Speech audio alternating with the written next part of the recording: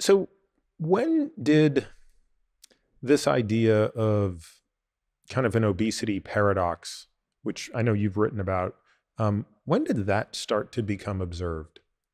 I think that phrase obesity paradox has never been really crisply defined, and whether it really is something that's a paradox is not clear. People use it to mean at least two different things. One thing is that there's this so-called U-shaped curve, more accurately concave upward. There's a bathtub-shaped curve if you imagine a Cartesian or XY plot in which the Y or ordinate is mortality rate or some function of it, and the X is BMI or relative body weight or something. So one is that it is U-shaped, that it's not monotonic increasing. And so people at the very thin end also die earlier than people in the middle, just as people at the very heavy end die earlier than people in the middle. You know, the Duchess of Windsor has supposedly said, you can never be too rich or too thin. And she may have been right on the rich part, I don't know, haven't gotten there yet, but apparently not on the too thin part. Now we can argue whether it's causal, and there are lots of arguments about whether it's causal. But that's one thing. It's the idea that thinner people than sort of intermediate levels of BMI also die earlier. That's one part. The other part is that even though obesity is associated with increased mortality rate or decreased longevity, that when you look at people who are sick or injured, they often live the longest. So somebody comes in with kidney failure, or someone comes in after a major injury or a major infection, they're in the hospital, it's often the heaviest people that live longer. And that started to be talked about 10, 15 years ago, maybe. It's very difficult to disentangle cause and effect.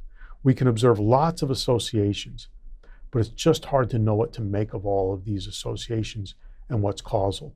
There's as the philosophers say, the data are, the hypotheses are underdetermined by the data. There are multiple hypotheses that are consistent with the data. That's why the randomized experiment allows us to do things that otherwise we can't do. It sort of eliminates more competing hypotheses. So I don't think we know what's causal yet. We've thrown out a model, a man named Doug Childers and I, who's a postdoc, was a good mathematician working with me, in which we said, what if obesity makes it more likely that you get a major illness or injury? So it's not good for your health in that sense.